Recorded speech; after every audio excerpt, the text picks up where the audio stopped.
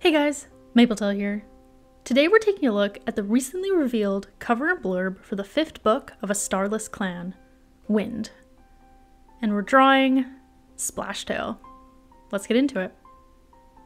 Let's start off with that cover. The Warrior Cats website states that the cats featured here are Splashtail, Frostpaw, and Whistlepaw. All which make a lot of sense after the brutal ending of Book 3. If you've watched my review of Shadow, you know that while we don't know for sure that it was Splashtail who ambushed Frostpaw and left her for dead, I and much of the fandom think he is the most likely suspect so far. So it makes perfect sense that he'd be on the cover with these two apprentices. He's got a big role this arc, and I have a feeling it's only going to get bigger and darker. As far as visuals go, this cover is stunning. I am a sucker for that cloudy purple sky. Very well done and very Windclan. I'm here for it. Let's take a look at the blurb. I'll read it for you now.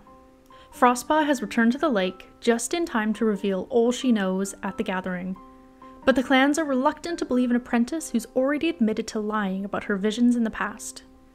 And she is forced to take refuge in ShadowClan as Splashtail seizes control of her home.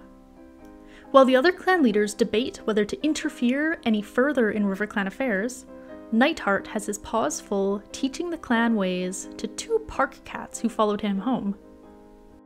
And Sunbeam's efforts to fit in as the newest member of ThunderClan are hampered by her concerns for her mother, who is paying for her treachery with exile and illness. As Berryheart's schemes take an alarming new turn, and Splashtail's ambitions turn towards violence, a few cats' efforts may not be enough to preserve the peace. Okay, wow. Some really interesting stuff there. I'm already prepping for the frustration of Frostpaw returning home to not be believed about what she knows. It's very typical Warrior Cats.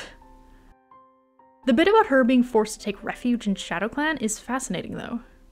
And it gives us back a POV there. And all this is due to Splashtail seizing control of her home? Yeah, I knew he was no good.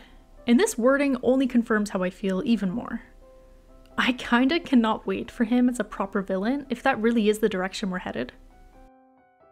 Based on Nightheart's part of the blurb, it basically confirms that he is the young warrior who travels with Frostpaw. That's great and all. But it also makes me even angrier.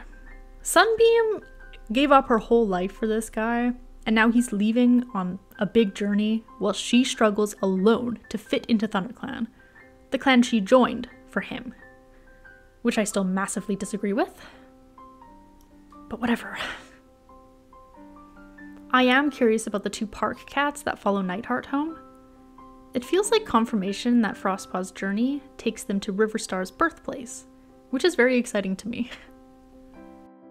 There's not much about Sunbeam here, but her mother, something's going on with Berryheart. Exile and illness? It sounds like Tigerstar found out about her scheming and has issued punishment.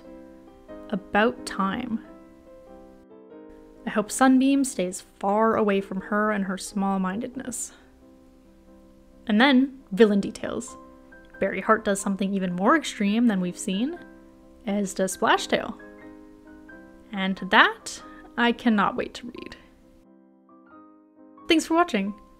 I'll admit, much of this arc has been personally disappointing, but there is a lot here to look forward to.